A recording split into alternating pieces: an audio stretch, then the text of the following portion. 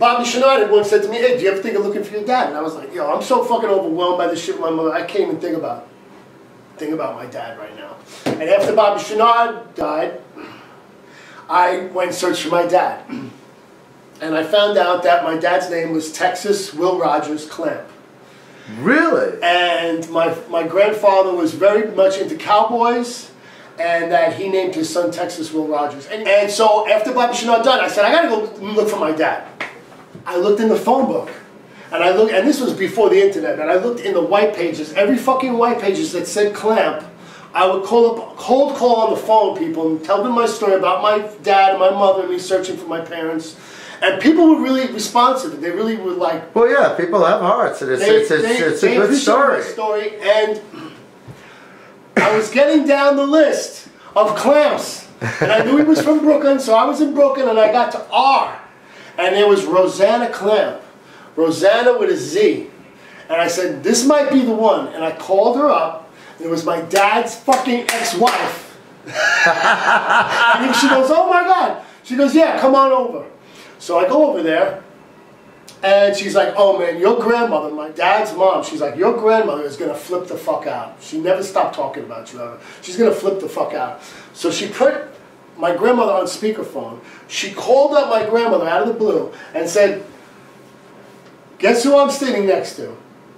And my grandmother said, Little Texas. Oh my God. Swear to God. You're fucking kidding me. Swear to God. She knew. She knew. Instantly. She's like, you'll never guess who I'm You didn't have to tell her. And she said, Little Texas. Holy fuck. And I met my father. My father my father was me. And I stood, I stood in front of a fucking, in front of this man, and he was like this, telling his stories. And I was like, oh my God, is this what I'm like? I gotta fucking calm the fuck down, man. I gotta relax. I can't, I can't act like this. Is this what people see? It really was scary. Anyway, so when I joined... Oh, you think you're bad?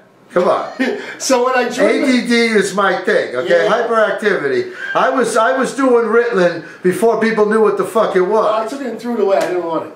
But when I joined Banana Fish, when I joined Banana Fish, they said to me, well, everyone in this band has a nickname. You gotta have a nickname. And I said, I don't need a nickname, I'm Texas.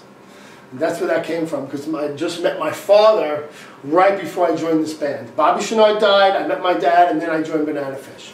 And I was right after the Cole, the USS Cole, and I was going to join the Navy. Oh, you're crazy, really? And I actually went to Fort Hamilton, I was all through, and they were going to put me in, I passed my physical, and I met my father.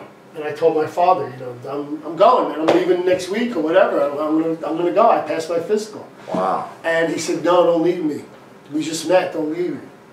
And I was like, all right, I'll stay. And then I told the recruiter, no, I'm not gonna go. He's like, if you ever want to go in, let me know. You passed your physical. So they let you go at the end, even though you got all the way through. They just still didn't. I was all approved. I just had to take the next step.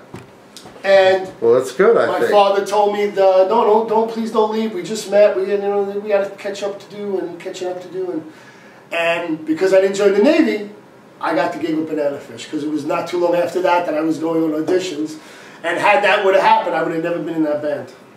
So that's the origins of me being in Banana Fish, from the beginning when I was a little boy, the state named Kid, a boy named Texas, and to getting into BFC, which is one of the great bands of my life, you know what I mean? And I have a lot of great bands, and that was just one of them. But that's what it's all about, The music is what it's all about.